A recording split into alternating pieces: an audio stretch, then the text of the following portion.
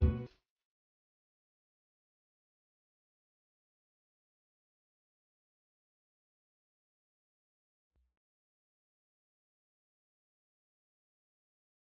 on-site educational home building series.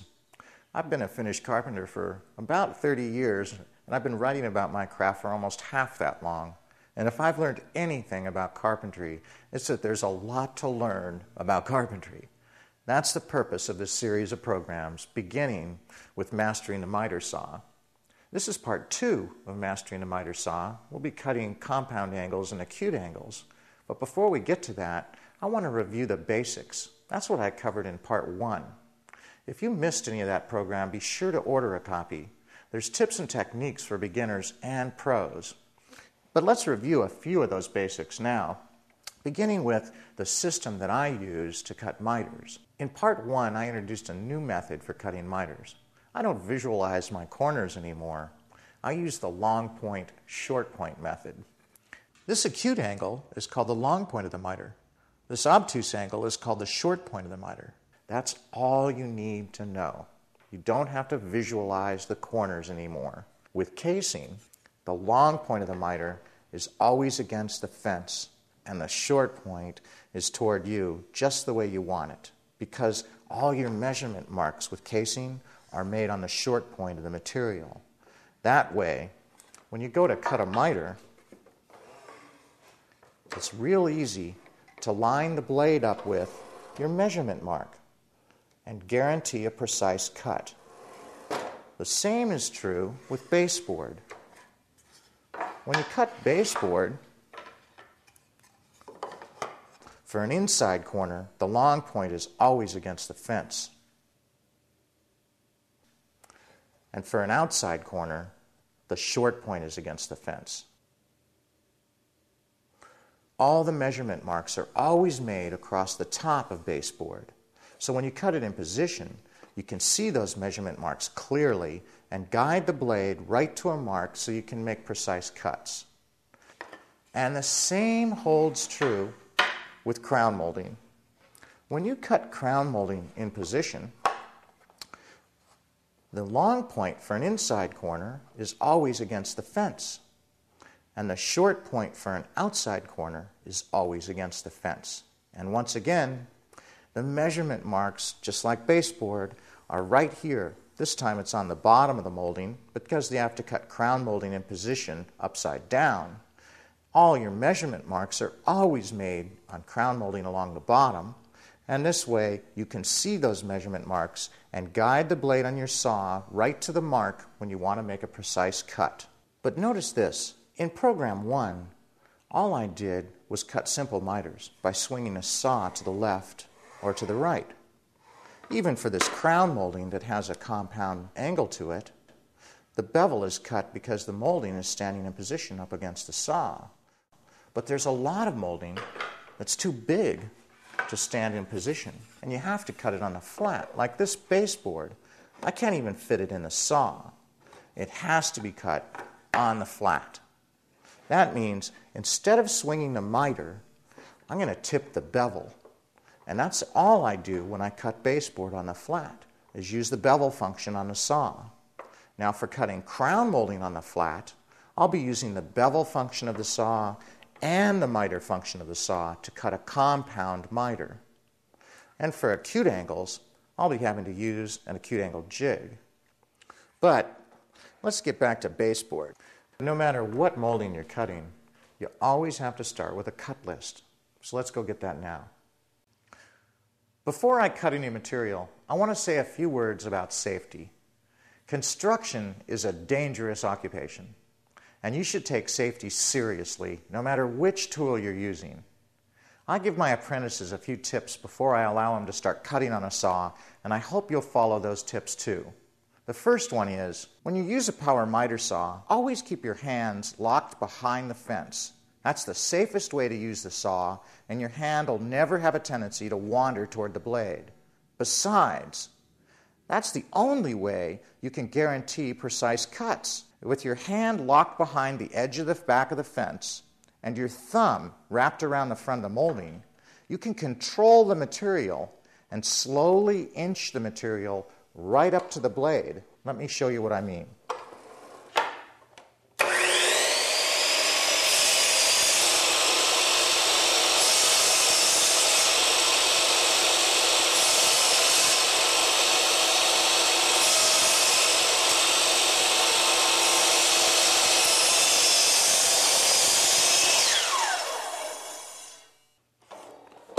You'll notice I waited for the saw blade to stop moving before I pulled it up out of the material. That's important for two reasons.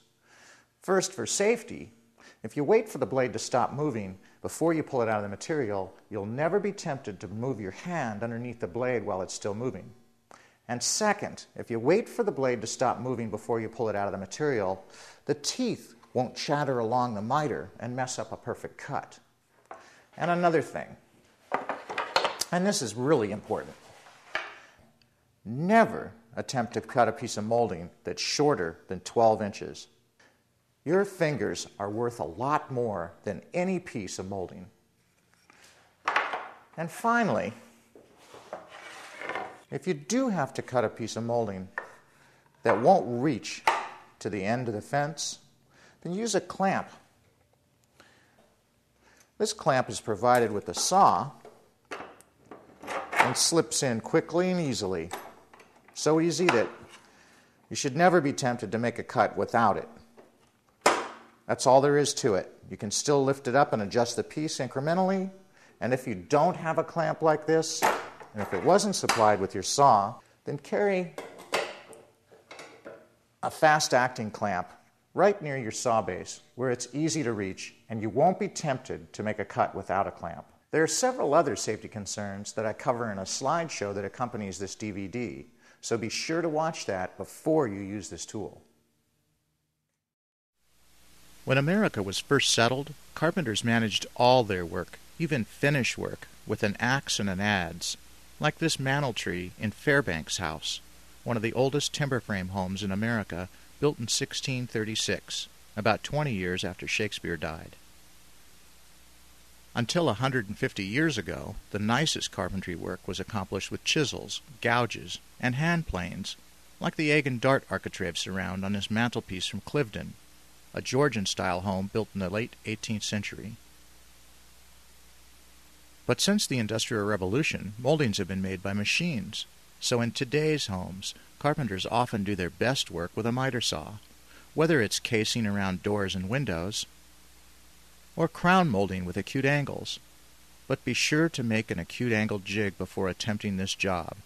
You'll find measured drawings and instructions on how to make and use the jig included with this DVD. Acute angle jigs and miter saws are the perfect choice for challenging jobs, whether for crown molding or baseboard. Miter saws also make it easy to install radius moldings on ceilings and radius casing around windows. Almost every profile in this room was made with silicone in a mold, even the straight pieces, but every piece was cut on a miter saw. And for diagonal paneling that wraps a sharp outside corner, no tool does the job better than a compound miter saw. Always wear safety glasses. Safety glasses used to be clumsy. They scratched easily and they fogged up as soon as you put them on. But there's no longer any excuse for not wearing safety glasses. Today, safety glasses are available in a variety of styles. They're scratch-resistant, and some are even fog-free. The tinted goggles at the center top are fog-free, and they're available from Dust Be Gone. They're great for 100% protection. The wraparound glasses at the left and the right are available from most home centers, and you can find a distributor through Fast Cap, too. The glasses at the bottom are mine. They're prescription glasses made from high-impact polycarbonate, and they have protective side shields, too. Always wear hearing protection. I can't hear my daughter's telephone ring anymore, both because the pitch on her phone is the same as the tinnitus ringing in my ears, and because I've lost hearing in both my ears because of loud noise. If only I'd worn hearing protection when I started in this business. Without getting into decibels, I'll simply say that when it comes to hearing protection, something is better than nothing. Find the type of hearing protection that you're most comfortable with and wear it always. I like the earplugs with the neck cord on the bottom right. I always know where they are. The expanding foam plugs, bottom left, offer more protection, but I lose them too easily. And I've never been comfortable wearing either of the headsets at the top, though they're often the most effective. Always wear dust protection. Dust protection is like hearing protection, except instead of being measured in decibels, it's measured in microns. And with the type of material carpenters cut these days, and recent tests suggest that wood sawdust is carcinogenic, you should always wear a dust mask or a respirator, in addition to providing plenty of ventilation. The respirator on the bottom left offers the most protection. The disposable masks at the bottom right and top left offer only fair protection, though they're more comfortable and readily available from home centers. The surgical type mask at the top right is available from Dust Be Gone. It's comfortable to wear and can be washed repeatedly. Use a dust collector. Dust collectors are important too, especially for table saws, chop saws, and routers. On the job site, a shop vac is better than nothing.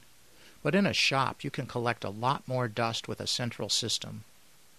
Dust from a miter saw is the most difficult to control, and I'm still experimenting with this contraption. Miter saw safety. Never disable a saw guard. Saw guards are made for a purpose, believe me. I've seen the statistics. Too many serious accidents are caused by carpenters removing the guards. Don't remove the guard on your saw. There are safer, easier, and more accurate ways of lining up the blade with the measurement mark. Keep your hand behind the fence. I'm not a safety spokesman for the miter saw industry, and I'm not just repeating the instructions I've read that come with the tools. The reason I keep my hand at the back of the fence is so I can control the workpiece and creep the measurement mark slowly up to the blade. But the practice also saves my hand from a common miter saw injury. Remember, your hands and fingers are worth more than any piece of molding. Use clamps. Yes, I use clamps too, whenever the need arises, and that's why I always keep them hanging from my miter saw stand, so I won't hesitate to reach for a clamp whenever I'm about to make a dangerous cut. Remember, if you hear that little voice in the back of your head whispering a warning, stop and listen to it. Wait for the saw to stop before reaching past the blade. I'm a production carpenter and I break this rule far more than I should, but I try not to. Most miter saws are equipped with electric brakes these days, and it only takes a couple of seconds for the blade to stop. Sure, if your saw has a guard, what's the risk? Well, what if that guard hangs up just once?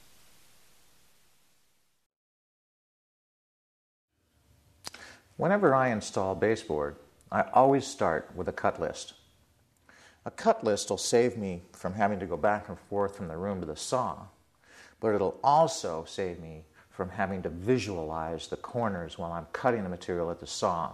If you remember, I'm dead set against the visualization method. Let me show you how the cut list works. It's pretty simple. I first measure this piece from an inside corner on the right side to an inside corner on the left. It's 28 3/4, so I mark it with an inside corner mark here on the right and an inside corner mark on the left. Now this second piece measures 4 inches from an inside corner on the right to an outside corner on the left. So I've made the inside corner mark to the right of the measurement, and I've made the outside corner mark to the left of the measurement. Now the third piece has an outside corner on both sides, and it measures 6.5 inches across the face. That's this piece here, with an outside corner mark on both sides of the measurement mark. Now this fourth piece, let me scoot over here, because I like to face the piece when I'm making my measurement marks and my corner marks. The fourth piece measures 4 inches from a butt cut at the left-hand corner to an outside corner on the right-hand side. So here's the butt cut to the left side of the measurement and an outside corner to the right side of the measurement. Now normally I'd continue around this room to my left, but for the sake of this lesson, I'm going to pick up this last piece over here in the corner. That's 18.5 inches. We're going to pretend that there's a self-return here. That's the kind of a cut you have to make if there's a stairway or a doorway with no molding on it, and the baseboard has to terminate right there. It has an inside corner on the left, and we'll cut the piece 18.5 inches. Now that we have the complete cut list, let's go up to the saw, and I'll show you how to cut these pieces on the flat. Before I start cutting any material on the flat, I want to talk one more time about my alternative to the visualization method. If you remember from program 1, when you cut baseboard in position against the fence, for an inside corner, the long point is against the fence. And for an outside corner, the short point is against the fence. The same holds true for even tall moldings, like this one. Notice the long point is against the fence for an inside corner, and the short point is against the fence for an outside corner. But, as you can see, you can't get molding this tall into this miter saw. It just won't fit underneath the blade. So you have no choice. You have to cut it on the flat. But that's not such a big problem. The short point, long point method still works. The only difference is, for an inside corner, the long point is against the base of the saw rather than the fence. And for an outside corner, the short point is against the base of the saw. That way, if you put the top of the molding up against the fence, the molding is sitting in the saw just the way it is on the wall. At least the right-hand corner is the right-hand joint, and the left-hand end of the molding is the left-hand joint. So it works perfectly with your cut list. Before we get to the cut list, let me talk for a minute about the difference between cutting on a flat and cutting in position. When you cut on a flat, you don't use the saw at a miter. You set it at 90 degrees and you tip the motor of the saw to a bevel. In order to do that, you want to slide the fences out of the way and release the bevel lock so you can tip the saw back and forth. The first piece on the cut list measures 28 3/4 of an inch, but the most important thing to notice is that it has an inside corner on both ends. Let's cut that one first.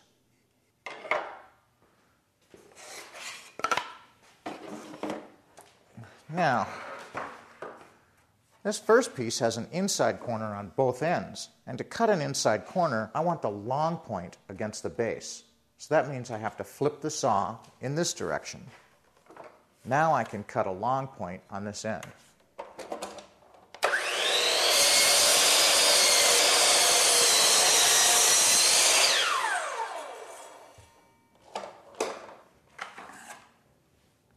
Now, this first piece is 28 3/4 of an inch from the long point to the long point of inside corners. So I can take the saw and flip it in the other direction, or I can just take this piece of material and flip it around, which is a lot easier. And since I'm used to having my measurement marks at the top of the baseboard when I cut in position, I'll have my measurement mark on the top of the baseboard here too. I'll hook my tape measure right on the long point of that inside corner and make a measurement mark precisely at 28 3/4, just the way I do when I'm cutting in position. Not only that, but notice my tape measure is right side up, so I won't make that mistake if it were a 6 or a 9. Now, cutting on the flat is a little bit different than cutting in position. You can hardly ever line up the blade with the measurement mark just by line of sight. You really need to rely on the creep method. See, I've taken the measurement mark and I've just put it on the edge of the guard here. And I'm going to make my first cut with the material just back from that position. Now my hand is clear back here at the edge of my continuous extension wing, and I'll never allow it to travel any closer to the cut than that position. and I'll creep the material right up to the blade.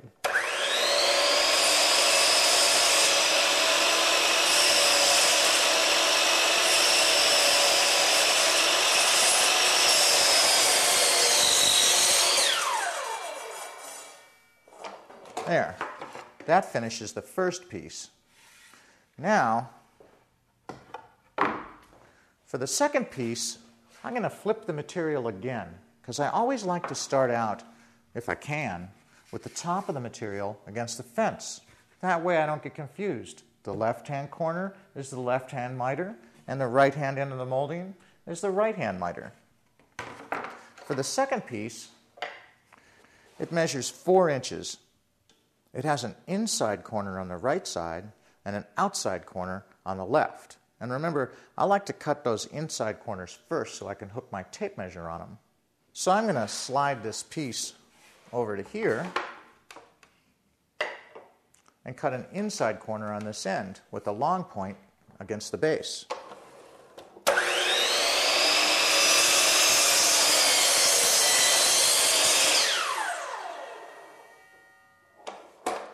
There. Now that's an inside corner with the long point against the face of the saw. Now I want to cut an outside corner with the short point against the base of the saw. Now the interesting thing about baseboard is I don't have to make my measurement marks at the top of the molding or cut to the top of the molding every time. Baseboard is different than almost every other molding because the bottom of the baseboard is cut square. There's no profile down here like there is at the top of the base or there is on the narrow edge of casing. That means that the long point at the top of the molding is the same length as the long point at the bottom of the molding. If you put a square across it, they measure identically the same. So I can make my measurement marks for baseboard at the top of the molding or the bottom. So in this case, all I have to do is flip the material backward so it's right side up, hook my tape measure on the long point of this inside corner, and make a measurement mark at 4 inches. Now I'm going to take that measurement mark and transfer it down to the very bottom of the molding where the blade will come through. And I'll line that up with this red guard on the saw so I can make my first couple of passes while I creep the measurement mark toward the blade.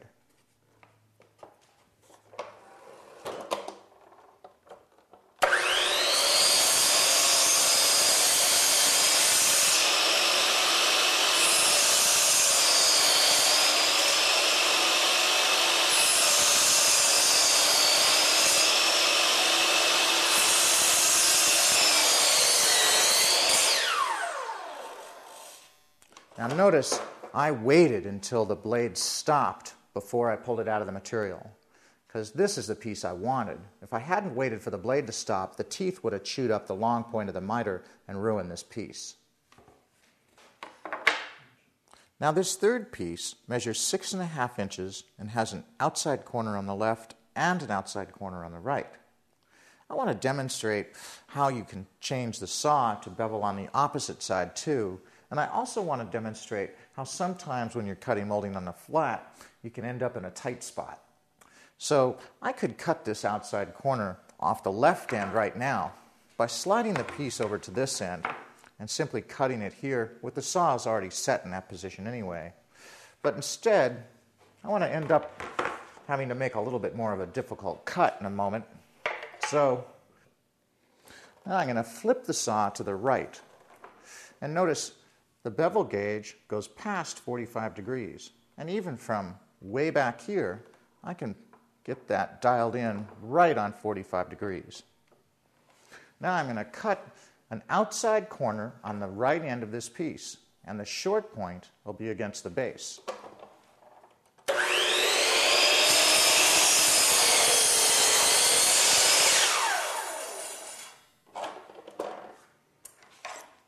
Now, I'm going to flip the material around so I don't have to flip the saw again, and I'm going to line that short point up flush with the end of my extension wing. So you can see what I'm doing a little more clearly because the saw is in the way over there. And remember, I've got a tape measure embedded in my extension wing here. So all I have to do is flush up the short point with the end of the extension wing, and I can make a measurement mark right to the 6.5 inch mark on my tape. Now, since I've turned the material around, the saw is all set to cut this outside corner. So this short point will be against the base.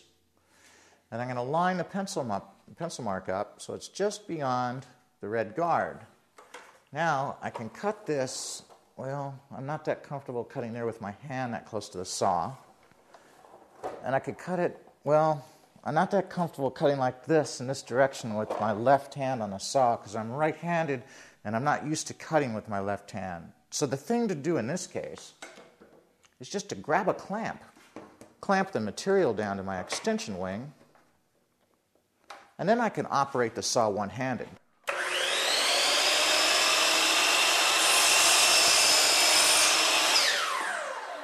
Now I can creep the piece back a little bit at a time.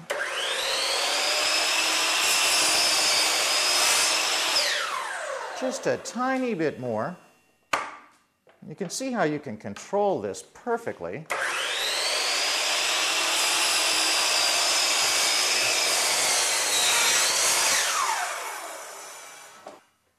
There, a perfect cut right at the pencil line on the short point. Now piece number 4 has a butt cut on the left side and an outside corner on the right, and it's 4 inches long. So let's cut that one next. Well, first I'll take the clamp off this piece. It's nice and handy to have those clamps around. Now I'm going to flip this piece around so I can cut it with the top up against the fence. That way I know the right-hand end has to have an outside corner. This is the right-hand end. The saw is already set in the right direction to cut an outside corner bevel with the short point against the base. So all I have to do is make my first cut.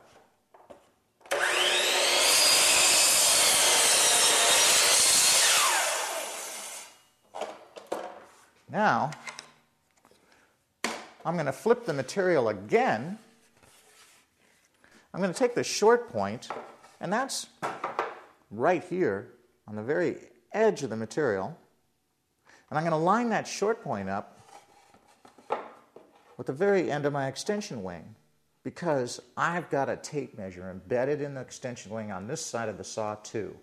So I don't have to pull out a tape measure to make this measurement. I can just line the short point up with my fingernail right with the very edge of the extension wing and make my mark at 4 inches. Now it's a butt cut. Now all I have to do is take this piece and lay it down in the saw and change the saw to a butt cut. Once again, I'll pick up the saw. Oh, did you hear that? This saw has an automatic detent return. So if you set it properly, as soon as you swing the saw to the left, it'll pop right back up and you'll have a 90-degree detent so you can stop your saw at 0 automatically. And I'm ready to make this butt cut. And notice I'm cutting with my left hand now just as comfortably as I would with my right, since there's a safety release switch on both sides of this handle.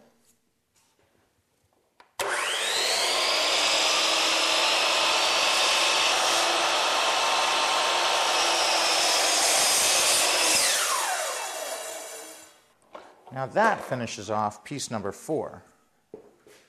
There's one more piece we have to cut.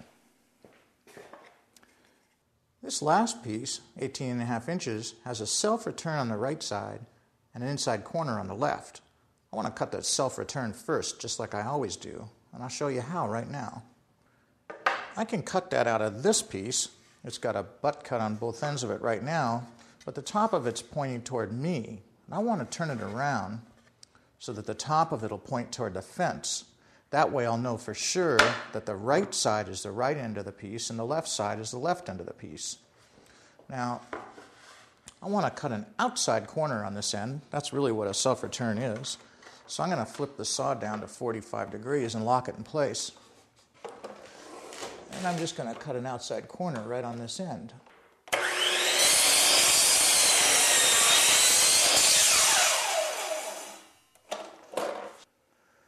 Now this is a self-return. It's not an outside corner. It looks like an outside corner, but the difference is I want to measure from the long point. That's the furthest extension of the molding, and that's why I like to cut self-returns first. That way, I can take my tape measure and just hook it right on the long point of the self-return. This piece has to be 18.5 inches long. I'm going to make my measurement mark right here on the bottom of the baseboard. Now, I need to transfer that mark down to the back of the molding. I can eyeball this pretty closely, but if you're uncomfortable doing it, use a little square to transfer that line, because that's where the long point of the miter has to be cut. Now, I can slide this board just past the guard here and get ready to make this cut. And once again, my hands are kind of crossed from the way I'm usually comfortable cutting, so I'm going to grab a clamp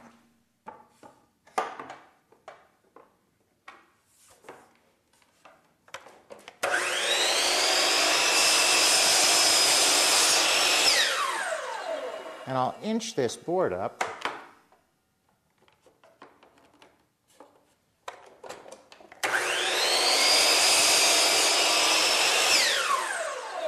just a little bit at a time, because I want this cut made precisely.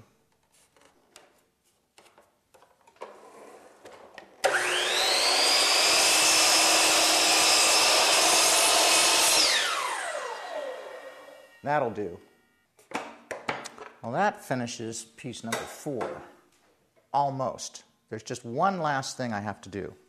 Remember, this is a self-return, so I want to cut the little miter, the cap, that's going to finish this piece and terminate this piece and return to the wall. I'll cut that out of another piece of material. A lot of people get confused when they're cutting these little self-return caps because they don't know, gee, does it get cut off one end or the other end, the left side or the right side? Which one do you need? It's real easy to figure it out. The self-return is on the right side of this piece. So the little cap you have to cut to finish it has to be cut off the left side of the other piece. And that's why I put this piece of stock in the saw with the top against the fence.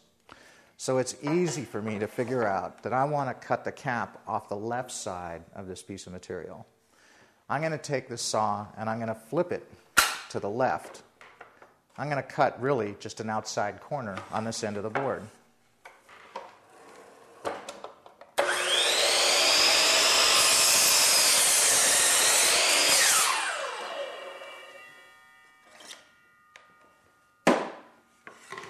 Now that's the miter I want.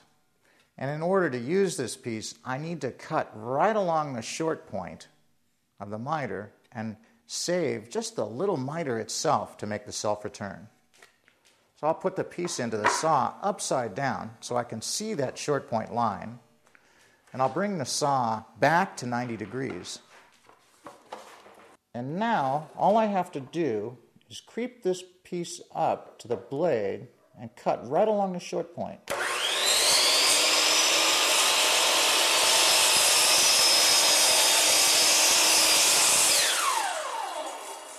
And that's one time when you really want to wait for the blade to stop before you pick the saw up out of the wood. Now this is the piece I need. And it's going to finish off this self-return. Get it on here just right. So it looks great when it terminates against the wall. And that finishes off cutting baseboard on the flat. When you cut baseboard on the flat, the base of the saw is the wall. Always make the first cut with the top of the baseboard against the fence, so the right-hand corner is on the right side and the left-hand corner is on the left side. Never move your hand from the edge of the extension wing, if you can help it.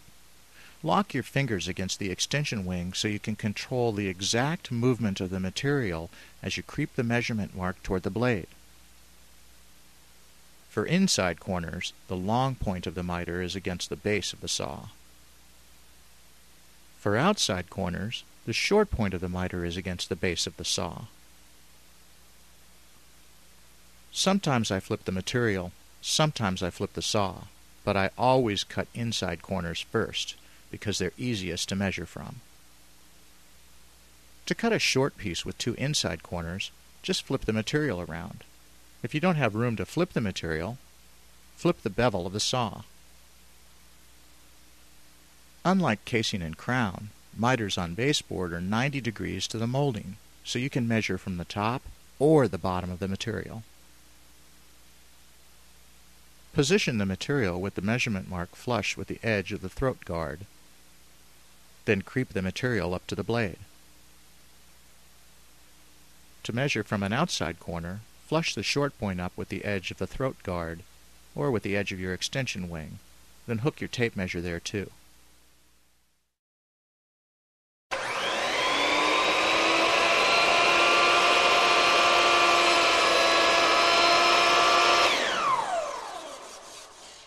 As you can see, some crown molding is just too big to be cut in position. The guard on the back of the saw is hitting the top of the crown molding before the blade's allowed to penetrate the bottom of it. Now there are some saws that will cut crown molding in position even up to 6 inches in height, and baseboard too standing up. But even those saws won't cut crown any larger than that. Some moldings made out of polyurethane like this one, or MDF, like a lot of moldings I've been running into, are truly gargantuan, and you have to have a sliding compound miter saw to cut those. A sliding compound miter saw is also useful for cutting wide boards like shelving. You can cut up to 12 inches with one of these saws. They're almost like a mini radial arm saw. But their real purpose is for cutting crown molding on the flat. When you cut crown molding on the flat, you have to be concerned about 2 angles: the miter and the bevel. And both have to be dialed in perfectly or the joinery won't be tight. Because it's difficult to dial in the bevel on a saw accurately, it's a lot easier to flip the material. Flip the material end for end, and you can cut the opposite bevel simply by swinging the miter. It saves a lot of time. It's a lot more efficient to just bevel in one direction. But there are problems with that. Remember, you always want to be able to see the measurement mark right on the bottom of the crown molding where the saw blade's going to enter so you can cut precisely. When you flip the material, sometimes that measurement mark is right up against the fence. The other half of the time, the measurement mark is toward you, right where you want it, so you can bring the saw blade right to the mark and cut precisely. But when it's against the fence, you can't do that. When it's against the fence, you have to guess at where the saw is going to enter the material and kind of fool around in order to cut precisely. It's not very productive. I've got a little trick that I use to make it much easier to cut crown molding on the flat, and that is always cut the left-hand inside and the right-hand outside corners first. Now those are the corners that are up against the fence. If you had a measurement mark, it would be hidden there. So if you cut those corners first and then measure from them, your measurement mark will always be away from the fence toward you, and you'll be able to guide the saw blade into the material perfectly and cut precise lengths each time. Let me show you what I mean. This is that same crown molding I was cutting in part 1. Remember, with the profile on the bottom of it? But before I can cut this crown molding on the flat, where I'm going to be worried about the bevel angle and the miter angle, I need to know one more piece of information. I need to know what the spring angle is. Let me show you what I mean by spring angle. The spring angle is the angle that the crown molding springs away from the wall and up toward the ceiling. In order to read that angle, just place the crown molding against the wall and the position is going to sit, and slip a protractor behind it until the protractor is tight up against the wall and the back of the crown, and read that angle. 44 degrees. That's pretty close to 45, and close enough for me because the 2 most common types of crown molding are a 45-degree spring angle and a 38-degree spring angle. Now there's another way to measure that spring angle with a little bit more accuracy, and that's with an angle finder like this one. You hold the angle finder up against the wall and then position the crown molding so that the angle finder follows the back of the crown molding. Remember, you're not reading the exact spring angle. So take that measurement, figure out exactly what it is. Then if you subtract the angle on the miter gauge from 180 degrees, you'll have the spring angle of the crown. Once you have the spring angle, there's one other angle you have to read. That's the angle of the corner. Don't assume that it's 90 degrees. Make sure you measure every single corner angle because you have to be within 1 degree. To read a corner angle, you can use a protractor again. The spring angle has to be close, but the corner angle has to be right on. And this is just a hair off 90 degrees. And that's really important when you're cutting crown molding. Once you have the spring angle and the corner angle, then you can find the miter and bevel angles. You can get those off of a crown chart like this one. On a crown angle chart, the first column is the wall angle. You'll notice this one goes from 86 degrees to 96 degrees.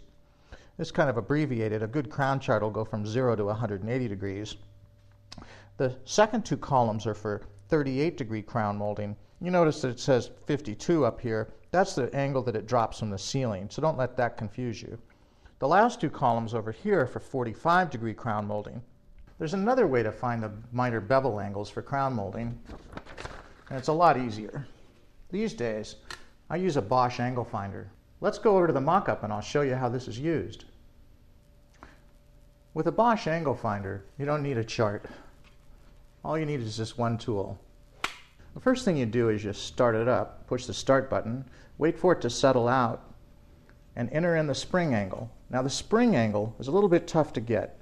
I drew a couple of lines on here, make it easier for me to get this right exactly on the spring angle. So you want it to say 45 degrees even. Once you have the exact spring angle dialed in, press the black BVMT button one time and SPR will show up in the lower display. That stands for spring angle. The next step is to place the tool up against the corner and read the corner angle. In this case, it's 90 degrees right on. That's pretty rare. Now you push the BVT button one more time and you notice CNR showed up. That's the abbreviation for corner. So now we've entered in the spring angle and the corner angle. Press the BVMT button another time and it's going to say MTR in the display. That 35.3 is the miter angle. Press the button one last time and BVL shows up in the display. That 30 degrees is the bevel angle. And that's all you need to cut crown molding on the flat. I'll take those angle measurements and I'll write them on every corner in the house. So that way when I do my cut list for cutting on the flat, I'll have the angle measurements with me right on my cut list. Now let's go cut a few pieces on the flat. Now we're ready to cut some crown molding on the flat. If you remember, this profile here is at the bottom edge of the molding, right where your measurement marks are made. For the first cut I want to make at the saw, I always want to make it with the bottom edge up against the fence. That means this molding is upside down. So kind of like cutting in position, I want to remember in my mind that for that first cut, the right end is the left side of the molding. Now let me show you my cut list. This is the same list basically that I made for cutting in position. I've just added a few things. Notice here's the first piece. It's a 27 1/8 with an inside corner and an inside corner. And beneath each corner, I've added the miter and the bevel angles that I have to cut those corners to. Now, this corner here is the only one that didn't read 90 degrees. Since I built that mock-up myself, most of those corners are exact 90 degrees. This one wasn't. So the miter and bevel angles are a little bit different. 33.5 for the miter and 28 3/4 for the bevel. Whereas this corner is a standard miter and bevel for a 90-degree angle. For standard angles like that, I just write OK underneath the corner, and I know to turn the saw to the standard measurements. Most miter saws do have standard measurements on the miter and bevel gauges for 45 and 38-degree crown. Now let's take a look at this first piece. It has two inside corners, and remember, I want to cut the left-hand inside corner first. It has a 35 1/4 degree miter and a 30-degree bevel. So I'm going to swing the saw to those measurements and cut that corner before I cut this one. So the first thing I'm going to do is I'm going to tilt the bevel to 30 degrees and lock it down. Right there. Now I'm going to swing the miter. Now, I want to cut an inside corner, so all I'm concerned about is the long point being against the fence. That's what gives me the clue on which way to swing the miter. I mean, I could swing the miter this way, but then that would be for an outside corner. So I'm going to swing this way, and I want to go to 35 1/4, just a little bit past 35. Now before I make this cut, I've got to make sure that I slide this fence out of the way. Otherwise I'll cut right into it. I've seen that happen often enough. On this nice new saw, I don't want to hurt it. And there's no measurement mark here, so I'm just going to...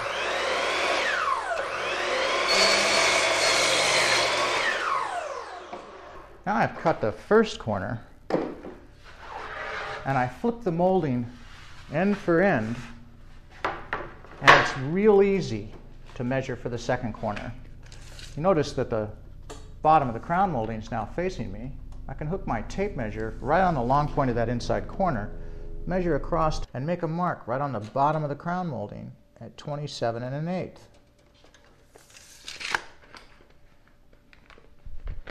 Next, I swing the miter of the saw to 35 1/4. Oops, nope. This is that special corner.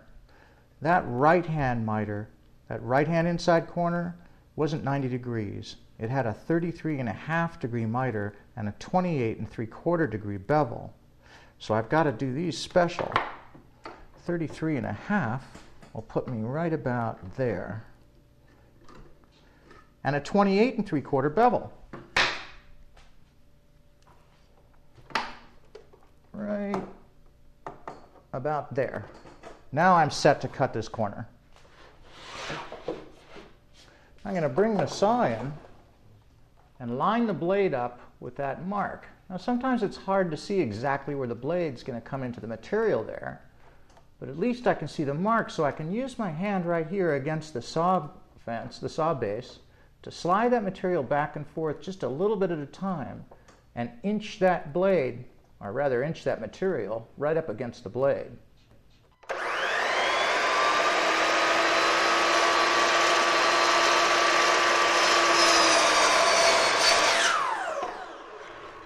Now that's the first piece. Now I can cut the second piece. For the second piece, I need a piece with an outside corner on the left and an inside corner on the right. Neither of those pieces are difficult to cut. The measurement mark would be out toward me on both pieces, so I can take my pick which corner to cut first. If I look at this piece right here, it already has an outside corner on the left side, which is just what I want. But I cut that outside corner at a strange miter and bevel angle, so I'm going to forget about that. Besides, I'd rather hook my tape measure on the long point of the inside corner so it's easier for me to pull my measurement to the outside corner. I'm going to cut the inside corner first. The saw is already set up, almost exactly the way I want it.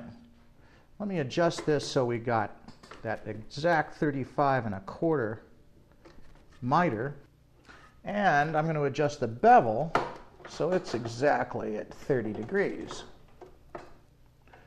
The miter and bevel angles are now in the perfect position for both corners of this board. Not only that, I don't have to flip the board end for end either. Everything's set up so that I can cut both joints without moving anything but sliding this board back and forth. Let me cut this end first and I'll show you what I mean.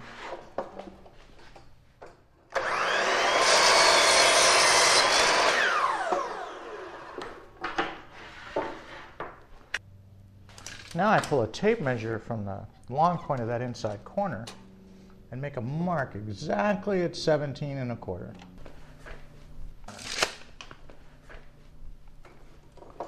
And I'm going to line the blade up with that measurement mark and just slowly creep the material right up to that tube.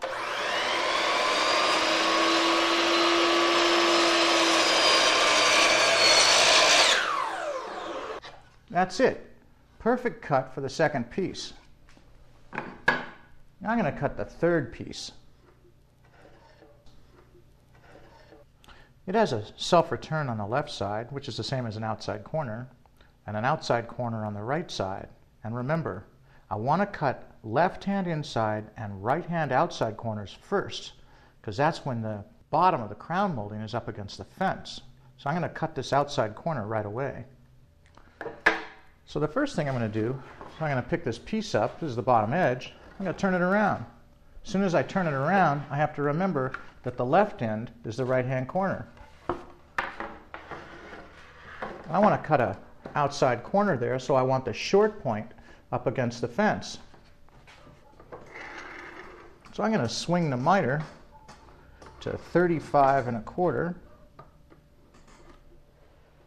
And the bevel's already set just right, so I'm ready to cut this corner.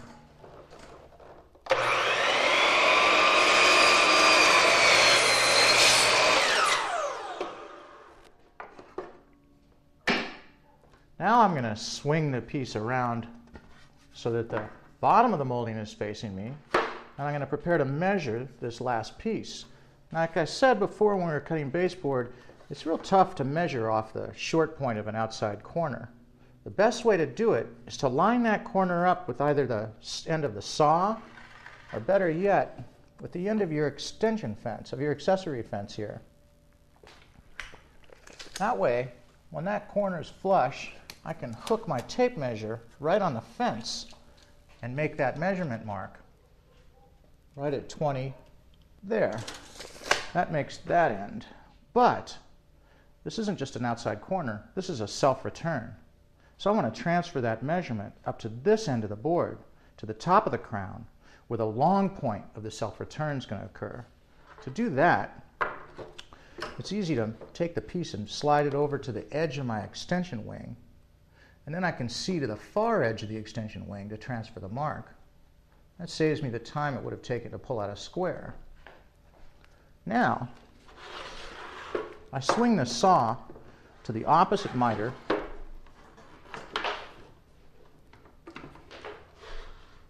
and I cut to this mark at the back of the crown molding, at the top of the crown. Look at that. It's a perfect example of how hard it is to see a measurement mark, to cut to a measurement mark that's up against the fence, just like I said earlier. That's one of the beauties of a double bevel saw. I can take this molding, I can put it back so that I can see that measurement mark, and now I can flip the bevel of the saw in the opposite direction. Lock it down to the right bevel, and all I have to do is creep that board up to the blade. I've got my left hand hooked around the base of the saw, so I won't make the mistake of bringing my hand in too close to the blade. And that's going to help me creep this piece up with good control. Now watch, I can even watch it from up above.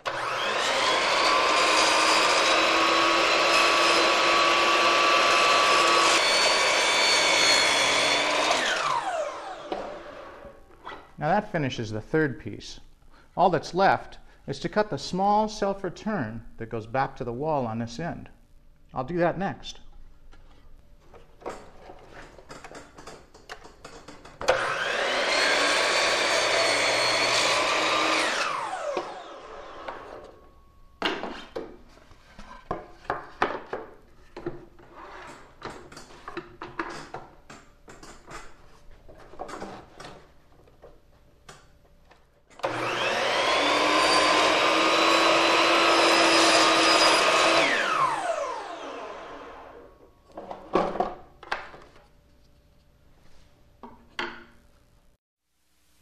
When cutting crown molding on the flat, I like to flip the material rather than the bevel angle on the saw. It's much more accurate. But that means that sometimes the bottom of the crown with the measurement mark is against the fence where you can't see it. So I always make my first cut with the bottom against the fence. That means the crown molding is backwards. The right-hand end is the left-hand corner. With the bottom against the fence and the saw beveling to the left, you'll only be able to cut left-hand inside and right-hand outside corners. So look at your cut list. Always cut those corners first. The piece I've already cut is a right-hand outside corner, and the piece I'm cutting is a left-hand inside corner. Then flip the material so the bottom of the molding is toward you. Pull your measurement and make a mark on the bottom of the crown. Now you're ready to guide the saw blade right to the measurement mark. For some cuts you have to swing the saw to the opposite miter angle, but don't change the bevel angle. Notice I make my first cut with the blade wide of the measurement mark, then I creep the material up to the blade. The piece I want is on the left side of the blade. For pieces that have a left-hand inside corner and a right-hand outside corner, or for pieces that have two outside corners, or for pieces that are just too long to flip, you have to flip the saw to the opposite bevel.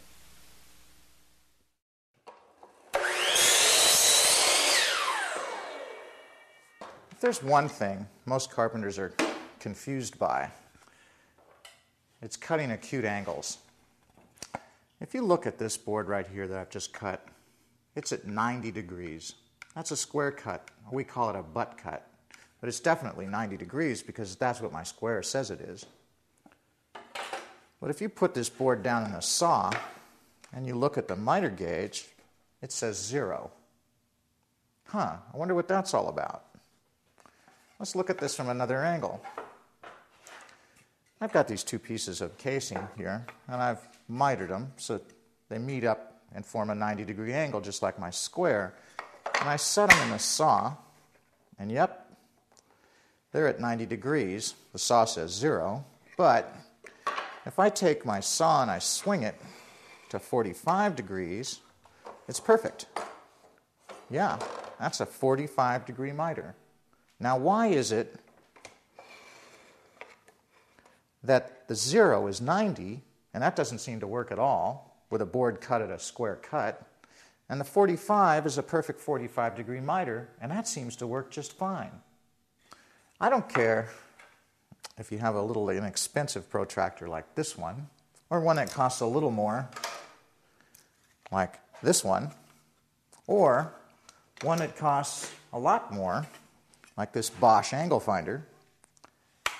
The angles that you read on your protractor are still not going to correspond to the angles on your miter saw gauge. Let me tell you why. If this is 0 and it's actually 90 degrees, and this is 45, and it really is a 45-degree angle, then all these angles going from 45 up toward 0, they've got to be bigger than 45, not smaller and smaller and smaller. Think of all of these angles as negative numbers that you subtract from 90 degrees in order to reach the corresponding angle with a protractor. Try subtracting 0 from 90. What do you get? 90. Try subtracting 45 from 90. What do you get? 45. Or think of it this way. If you have an angle like 70 degrees that you want to cut on your miter saw, subtract 70 degrees from 90. You'll end up with 20, and set your saw right at 20, and you'll cut a 70-degree angle. You know, if all of this subtraction confuses you, like it always has me, just do what I've done. Write down the right angles on top of each number, and you won't have to think about this anymore. There are some saws that are manufactured with miter saw gauges that reflect the same angles that you have on a protractor. But if your saw isn't one of those, you can see how easy it is to make your own. This works on the other side of 45 degrees too. Let's say you want to cut a 30-degree angle. You take 30 degrees, you subtract it from 90, and you get 60. So you just swing your saw to 60. Whoops. This saw only goes to 50 degrees to the left. So what do you do then? Well, now you've got to have a set of acute angle jigs. Let me get set up and I'll show you how to use them. We've been shooting video for several days now, and my voice is starting to crack a little. But let's persevere, because acute angles are one of the most challenging things to cut on a power miter saw. This is the acute angle jig I use now to make cuts on casing and crown molding. The way I used to do it was a lot different. Let me show you. I used to take a piece of casing, put it against the fence, and crank my saw over as far as it would go. And then I'd shim the casing away from the fence. Then I'd keep sliding the shim forward until I got close to the angle I wanted. Now, this is a crazy way to cut joinery. There's no dependability here. There's no precision. And besides, when I go to cut the miter on the opposite side, I'll never be able to match this exact angle. In addition to that, this is an extremely dangerous way to cut material. If this piece pops out or if this piece drags toward the blade a little bit, my hands are exposed to the blade. I don't do that anymore. Instead, I use an acute angle jig. It's much safer and predictable. I always clamp the jig right to the saw fence. And I always clamp the material to the jig too. This is the only safe way to cut acute angles on a power miter saw. This way, my hand is locked behind the accessory fence and the material is clamped down to the fence itself. I'm not holding the material from being drawn into the blade. And that is precisely what's going to happen when you cut material in a jig like this. Because I've moved the material from a 90-degree angle against the fence to a 45-degree angle on this accessory fence, I've positioned it so that I'm closer to ripping the material. It will have a tendency to draw the material into the blade even more. The sharper the angle you cut, the more the blade is going to want to draw the material as it spins in this direction right into the blade. If you hit a knot or the saw binds, this piece of wood can suddenly jump right into the blade. If you're holding it with just your hand, it will draw your hand with it and you'll cut your fingers or your hand badly. So always clamp the jig and the material to the jig and keep your hand safely behind the accessory fence. Now watch how easy it is to cut one of these pieces securely and safely once you're properly prepared.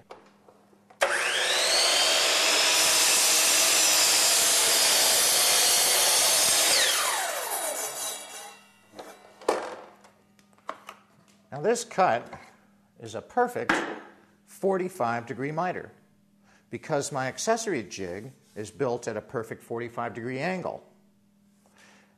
That means if I move the saw toward the jig, I'm subtracting from this 45-degree angle. For instance, if I stop at 5 degrees right there, this is now a 40-degree angle. If I move to 10 degrees, this is now a 35-degree angle. These numbers are operating just the same as they do when you're using the 90-degree fence. Instead of subtracting them from 90 degrees, I'm subtracting them from 45 degrees. Now I'm going to cut this 35-degree angle and we'll make a miter. First I'm going to slide the material a little bit closer so I can make a nice clean cut. And then I'll slowly cut through this.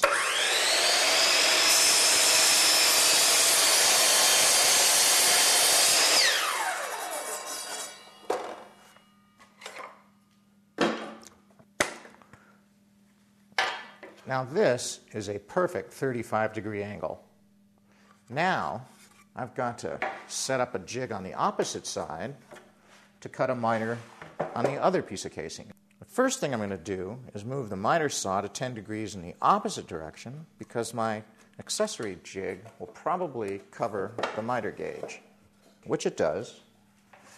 And I'll clamp my accessory fence to the saw. And I'll clamp my material to the fence just like I did before.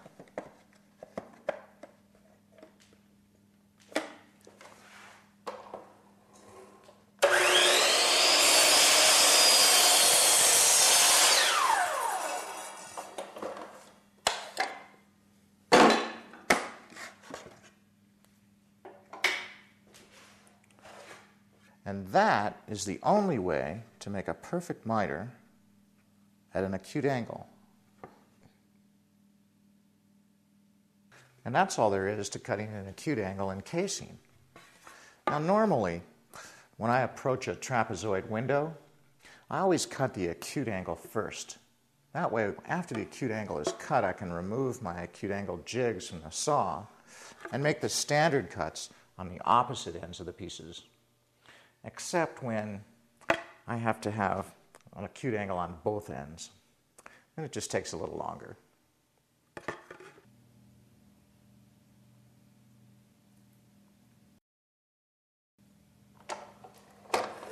A sliding compound miter saw will cut an acute angle in crown molding on the flat up to about 50 degrees.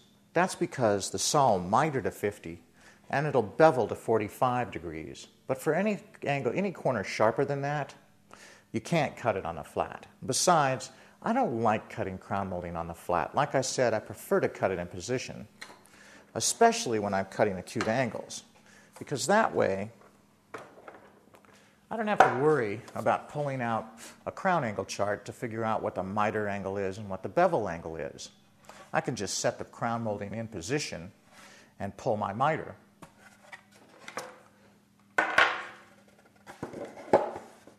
Just like cutting casing, whenever I use an acute angle jig, I always clamp it securely in place. Now, when you're cutting crown molding in position, remember, you have to cut it upside down. This little detail is at the bottom of the molding, so I want to put it up when I place it in the saw, just like so. And then I'm going to rock the molding until the back of the crown molding sits flat against the fence and the jig. I also want the bottom of the crown molding flat against the base of the jig. Once I have it there, I draw a pencil line right across the top of it. Then I'm going to clamp it in position. Now, I'm really careful when I cut crown molding on an acute angle, so I clamp the bottom of it and the top. That's because when you're cutting crown molding at an acute angle, you're cutting through even more material, and it has an even greater tendency to get pulled into the blade. Now, I'm going to pull the miter to 10 degrees. And remember, if I had left it at 0, I would have cut a perfect 45-degree miter because that's what my fence is set at. But I've subtracted 10 degrees from 45 to cut my 35-degree angle. Now I'll just cut through the material slowly.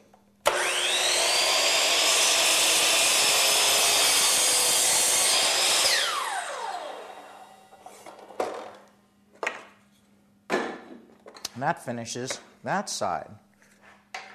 I'll set up my other jig on the opposite side to cut the other piece.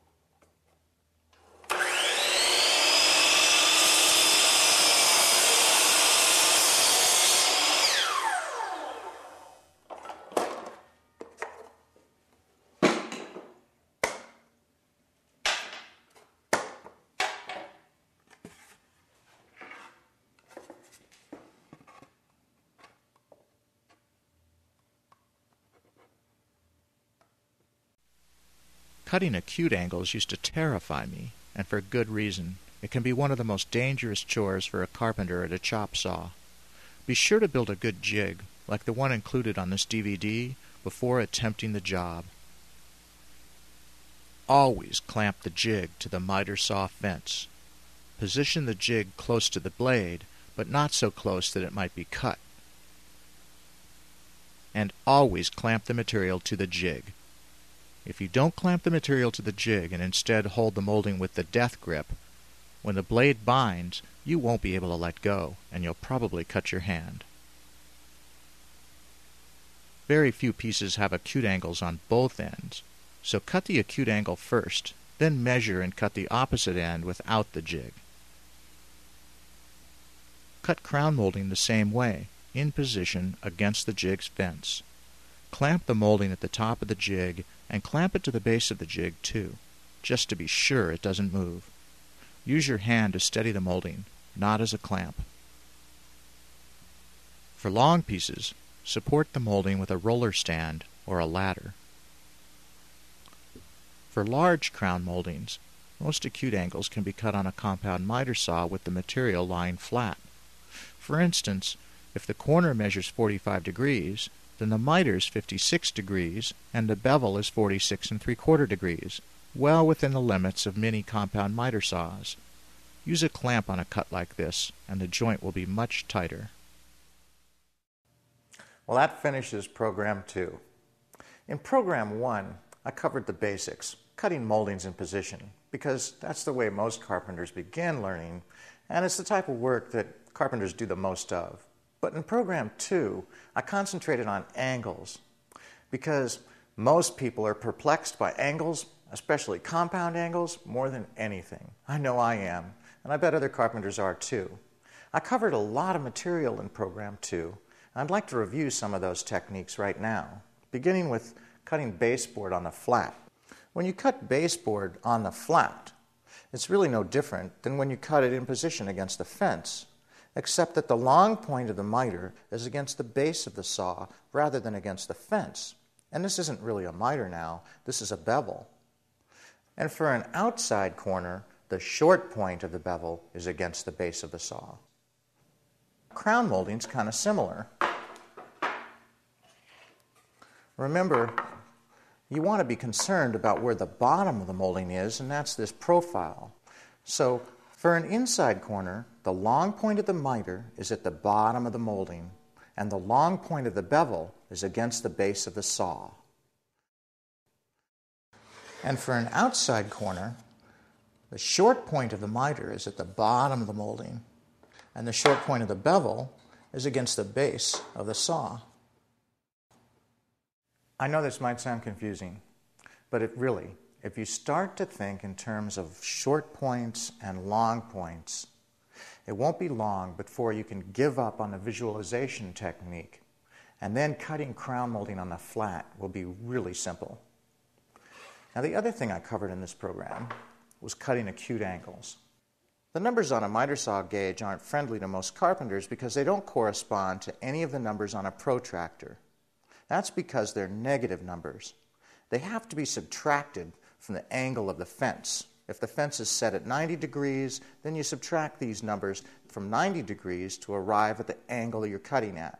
If your fence is set at 45 degrees, like it is for an acute angle jig, then you have to subtract these numbers from 45 degrees to arrive at the angle of the miter you wish to cut.